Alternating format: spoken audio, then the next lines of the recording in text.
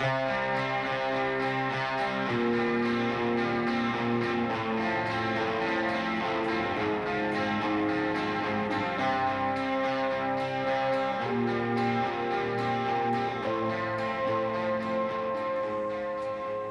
always look for characters and worlds. I think anytime you're a writer or a director, you're looking for something that has a lot of heart and soul that you can mine very deeply.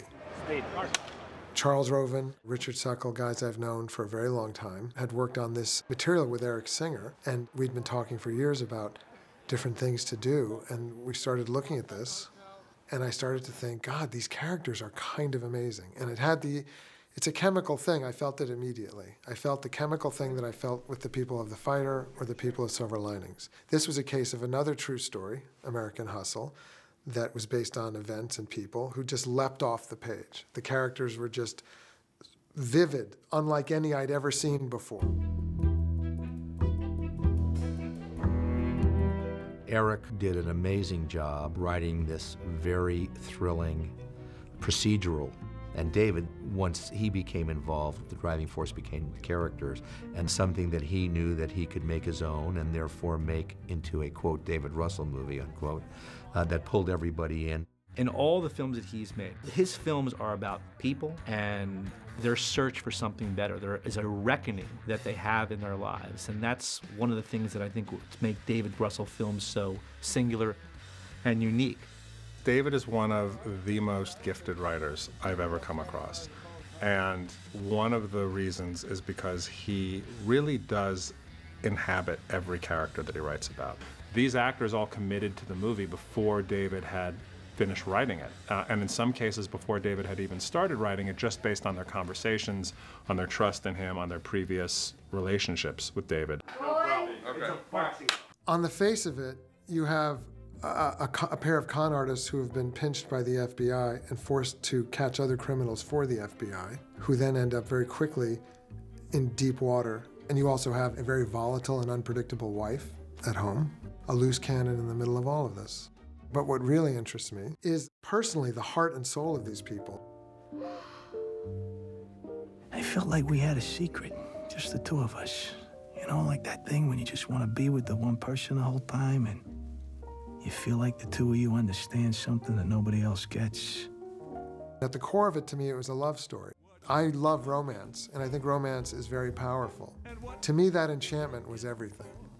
They're not just criminals trying to steal things. They're people like anybody else who want to live the magic that anybody else wants to live. Oh, thank you. Yeah, right. Should I take you there? Yeah, it's You nice. liked it? Mm-hmm. Right. Should I take you there twice? Stop. Bradley becomes the third part of this love triangle that I wanted to build the film around, because I find love triangles to be very dynamic. And I wanted the stakes of the film to be as intense from an emotional standpoint and a personal standpoint as they were from the procedural standpoint. I wanted the whole movie to be about the personal. You're taking your wife out to dinner? Your fucking wife? Did I just hear you correctly? That's the one thing you heard me say. I just find it rather shocking, that's all. I get to handle two wives with one dinner, all right? I take Rosalyn out, she keeps her mouth shut, she sees that my work is legitimate, I get to keep my kid, and I get to keep that fucking wife happy. I really became interested when I first saw a picture of Mel Weinberg, because he wasn't what I expected at all, you know, and he just looked like a fascinating man, and far more interesting than I'd imagined. Not this sort of slick wheeler dealer, not at all. You know, there was something very raw about him all the time. He wasn't necessarily in good shape, and he had this comb-over that was rather elaborate. He had this air about him, and he had this confidence that drew me to him. So Christian Bale and I start to do our deep sea diving on what is the magic and music of this character. And it's all about the texture of this character. It's not just about what's going to happen to him, but it's about just who he is. If he was in a cage at a zoo, what would it be like to look at him?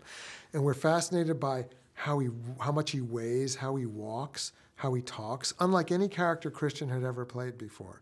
A man with a big comb-over, I mean, a man who, with a big comb-over, who had great charisma and confidence.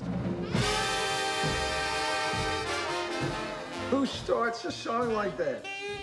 I'm not going to play it without trying to, you know, adopt his physicality, his body type. And David was going, really, you're doing that? And I was like, yes, I'm doing that. Absolutely, David, there's no question. He's like, all right, you don't have to go too far, but, you know, I ended up, I mean, I was over 40 pounds heavier than my normal weight, you know, by the end. He was who he was. He didn't care. There was something in the air about this guy, and we had to figure it out. That was exciting to me for every one of these characters. That's why I got very excited, because I knew I had a great character for every actor that they had never played, and the audience has never seen. He doesn't love you, Rosalyn. He loves me, and you know it, and I know it, and he knows it. And it might be done now, but it was beautiful, and it was real.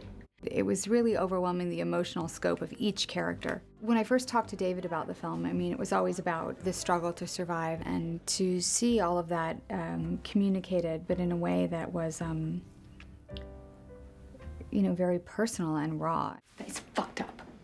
I would never say anything that fucked up to anybody, but you do, because you're gross inside. You're so fucked up and gross. Oh, I'm gross inside? Maybe you're gross inside, but robbing people and all that shit that you do, maybe we're both gross inside. That's what Irving loves about us. At least he's consistent.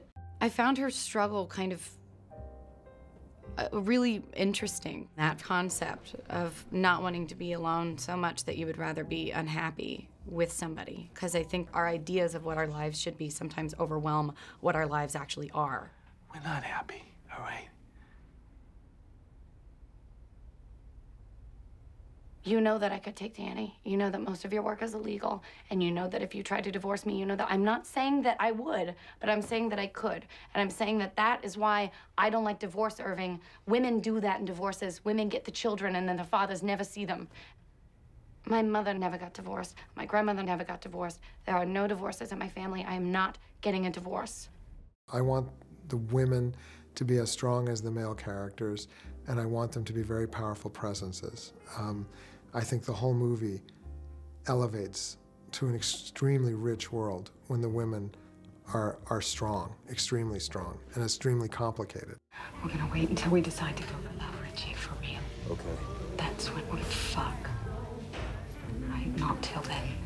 Okay? Okay. Well, anytime you do a movie with David, I know that it's gonna have to take me to places emotionally that aren't comfortable but are real, and he demands that you explore things in an organic way that you can't really think about. So I knew that, like, he wanted Richie in the movie to be this sort of unhinged, dangerous, yet at the same time very vulnerable and childlike character. What do I do? I put my hand like this. Yeah. Oh. You fucking touch me. That bothers me. Oh, it does? Oh, yeah. That bothers you? Yes. You know, a lot of shit bothers me, too, but I was trying to help you. If I wanted to bother you, if I really wanted to fucking bother you, this is what I do. If I was trying to bother you, that's what I would do.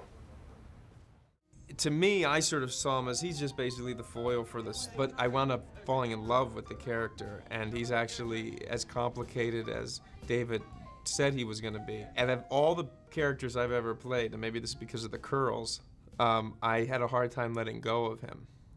I really did love Richie DiMaso. It'd be a sign of disrespect to the Sheik if the mayor didn't take it. It's for you, Mayor. What are you doing? Carl, what the fuck? What is this? I'm gonna take care of it. Everything's good. I got everything under control. That's Whoa. Hey. I spoke with senators and governors and even mayors just to see how that world works, what the shorthand of dialogue is, because it was a world that I'm so unfamiliar with. There's moral ambiguity in there, for sure. There's, you know, it's not black and white. Laws are black and white. People are not black and white. There's a lot of gray in there. Congressman, how you doing? It's Carmine. Tell me you're going to be in Trenton this week. We have an amazing investment opportunity I'd like to discuss with you. Everybody's trying to actually make themselves better. They're just doing it wrong, you know? We get to sort of explore that, and they kind of do it wrong epically, and we get to see how their interactions with one another create this chaos. We are gonna need another move, trust me, and you're gonna be thanking me. The key to people is what they believe or what they want to believe. So I want to believe that we were real. We are real. And I want to believe that a man could want me. And I'm gonna take all of that heartbreak and all of that sorrow, and I am going to use it. And I'm going to make Richie think that I want him and that I like him. And I want to be very, very convincing. I mean, I've never played somebody who is so, you know, I've played a lot of layered characters, but this is the only one that, like, you peel back a layer and it's like there's another layer and then another, and then even then you have to approach it with no judgment. Hey, what are you doing? What are you doing? Ah! We're all pretty transformative in the movie by obligation. I mean, we're playing in the late 70s in a specific area of the country, the clothing, the hair, and none of that takes precedent over the emotional life, and that's the thing about David. So he's the perfect guy to make a period movie because he'll not get preoccupied with the aesthetic or the artifice, and all he really cares about is the heart. I so love the elegance of that era. The designers, Michael Wilkinson, Judy Becker, created a world that was beautiful but real. This could be one of the most beautiful pieces of film that I had the privilege of collaborating on. I think that there's a lushness to the way Linus shot the film with Jeff and Greg. There's so many worlds. That's what drew me to it. It was not just all the characters, but how many worlds it traversed. Aside from Three Kings, I'd say it's the biggest in scope visually of all his movies. We had a lot of locations, I think maybe 175, a huge amount. The use of textures and of materials was really important in the design and the decoration, and something I got very inspired by when I was researching the period. It was before AIDS and it was after the sexual revolution, so it seems like this perfect moment in history when people were having a lot of fun and going to Studio 54 and riding horses naked and all that stuff. We were coming out of a time of a more repressive attitude to sexuality, and by the time we get to 1978, I mean, all bets are off.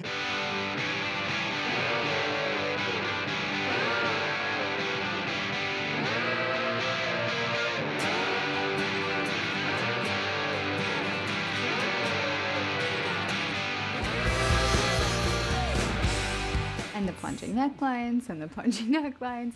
It forced me to create a certain amount of confidence because I couldn't be self-conscious. I'm not like the big provocative risk taker. So to wear things that are so outside of my comfort zone and yet create a world for my character that it felt comfortable, it really did help inform the confidence of Sydney. Amy and Christian both had over 40 costumes each, and the other characters had similar amounts. The hair and makeup team just took it to a whole other level, and it really helped the clothes, I think, to get that head to toe sense of the character. It didn't just stop at the neck. I love also the notion that Irv is this con man, who's a consummate con man, but he's doing this thing with his hair as if any of us are conned by that. You know what I mean? It's this great contradiction that happens within people. David writes drama in such a wonderful way that it's never one tone. All of his drama, even his dramatic scenes, are exciting and funny and intriguing and interesting and confusing, and he just has this way of looking at the world and looking at people that when he expresses himself, it's a very exciting thing to watch because you never really know what you're going to get. None of his characters are really predictable, even if the story is predictable. The people aren't. The wonderful thing too is, you sort of see these characters as people that you're not like, these crooks, this Irving Rosenfeld and Edith. But then he has this one great speech when he's talking about the biggest con artist of all was his wife, and that he couldn't hold a candle to her. We fight and we fuck, and that's what we do. That's our thing. She was the Picasso of passive-aggressive karate. Come here. She was better than any con artist I ever met, including myself. And she had me like nobody had me. Irving, come to Mama. Come on. You might say she was my karma for how I took advantage of people. Irving. Oh my God. Come here. Come on. Get into bed. All right. In everyday relationships, people are conning each other all the time emotionally. And I think that's the one thing that this movie can highlight is like, oh yeah, we've taken these sort of extreme characters in this time period when this thing occurred, but really it's about how humans deal with each other and use artifice and use tactics emotionally to get what they want, and then the price they pay for doing that. Get out of my house. Go. Get out of our house! I don't want to. Oh, fuck. I'm sorry. I'm sorry. I didn't mean for this to happen. My motherfucking heart. I didn't mean for this to happen. The idea beyond just conning or grifting, to me, what's much more interesting is playing with the idea of identity and defining our lives. I like the humanness of what happens in those things, and I like the contradiction of those characters. Contradictions of characters, for me as a director, are the fertile ground that you can make the best stories and characters from, is the contradictions. The contradictions are fantastic, because, you know, life is in itself contradictory.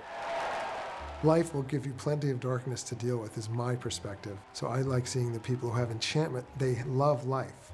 Whether it's Carmine's life or Rosalyn's life or Irving's or Edith's, Richie's, they all have things they love about life, and that's important for me to communicate.